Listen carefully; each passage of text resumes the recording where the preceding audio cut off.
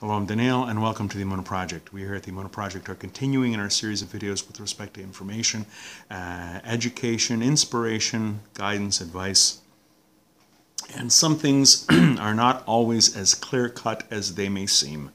There are verses in the Torah which seem very straightforward. The truth, plain and simple.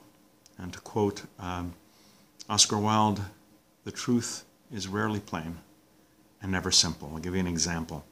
In the 21st chapter of Leviticus, verse 7, it says, "And they, the Kohanim, the priests, shall not take," meaning marry, "shall not take a woman divorced by her husband." Priests cannot take divorcees as their wives. They can't marry divorced women. They can't take a divorced woman. One day, Rav Chaim Ozer Grodzinski, this was a real Gadol Hador, a great sage of his generation, a leading Torah scholar of pre-World War II Europe. And he was giving a shiur to his students in his house. In the middle of the shiur, this guy walks in, interrupts him, and he says, "Rebbe, ich bin a Chaim. I'm a Kohen. Meg ich nemen a gerusha? May I take a divorced woman?" Now, the students were understandably miffed by this whole thing. It was an interruption, and somebody's got the chutzpah, the audacity to disturb Reb Chaim Ozer's shiur, and with such an elementary question. This is like, it's clear-cut. The Torah clearly states, in no uncertain terms, that a Kohen cannot take a divorced woman. Can't marry a divorced woman. Open and shut. What aspects of this pasuk, of this verse, did he not understand? Reb Chaim Ozer looks up at the man, looks him over, thinks for a second, and he says, "Ya, avade." He says, "Yes, certainly. Ir mekt nemen gerusha. You can take a divorced woman." The man thanks him very much and leaves. The students, you could have knocked them over with a feather. How could their great sage, their great teacher, this Gadol Hador, this great person of the generation, give a ruling that is clearly contradicts the Torah? Reb Chaim Ozer carries on like nothing happens, but eventually his students were confused, to say the least. And he noticed, as he was giving his shiur, Reb Chaim Ozer noticed that his students were they were there, but their minds were elsewhere. So he decided to address the issue. And he says, "You're probably wondering about my psak, my ruling to this question. Let me put your minds at rest. By the way, did you notice how the man was dressed? Did you notice the man's boots? Did you notice his riding gear?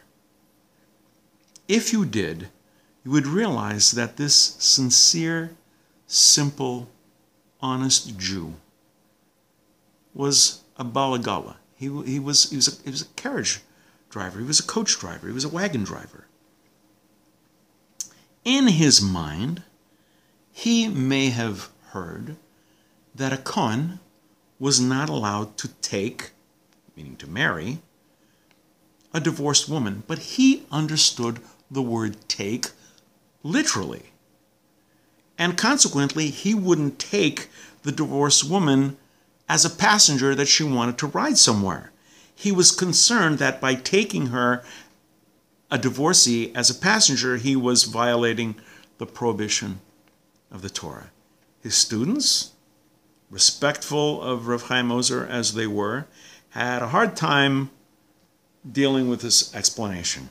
So one or two of them decided to go outside and to see if Reb Chaim's hypothesis was true. Sure enough, they went outside and discovered that what Rav Chaim said was absolutely true. He made a brilliant deduction. The woman, who they knew to be a divorcee, they knew who this woman was, she was preparing to board the wagon with her packages. And they realized that the simple, pious wagon driver was finally permitted to take a divorced woman as a passenger. It was Rab Shneur Kotler, who made a supplement to this story with the following addendum. He says, when a Rav, when a pasuk, when someone who makes halakhic rulings deals with people, he must see beyond the mere question. He must examine the questioner. More often than not, the situation is much more complex than it seems. One's response is dependent on a number of particular circumstances. The shaila, a religious query, is hardly ever as uncomplicated as it seems. The personality of the questioner must be a factor in the halachic, the Jewish law quotient. Some people present questions from their own perspectives and in the manner that they want to be answered.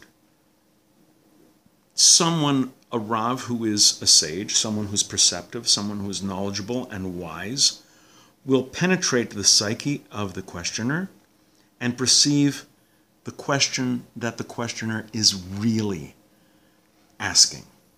It's not just the question. Look at the people involved. Look who they are, why they're asking. What's the real question here?